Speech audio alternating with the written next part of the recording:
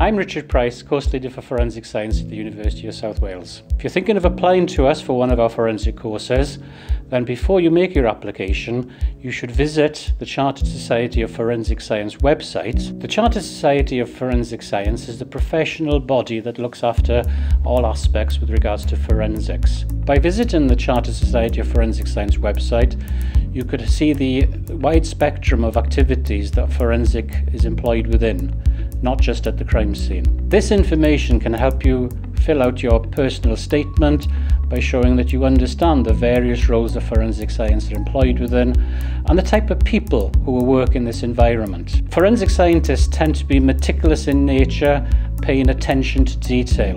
And if you think you have these qualities, then use the personal statement to show how you can use them.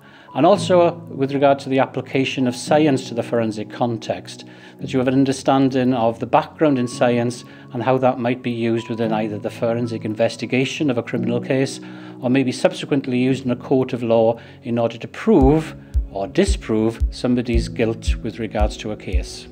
One thing I'm always impressed with when I'm reading personal statements is where a student has demonstrated a curiosity, problem-solving skills, and hobbies outside their normal studies. All of these are important for working as a scientist, for developing that inquiring mind and looking for a solution to a problem that may or may not have a solution. On top of that, use your personal statement to demonstrate how you're looking to develop a career within a profession. Have you been working? Are you employed currently? What skills have you acquired? What commitment you have to developing further within your learning?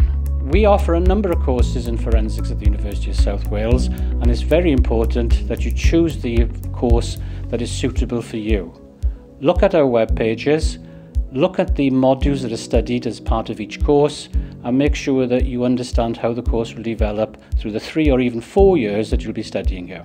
If you're not sure about which course to apply for, or even if you are sure which course you want to study, then I urge you to come to one of our open days.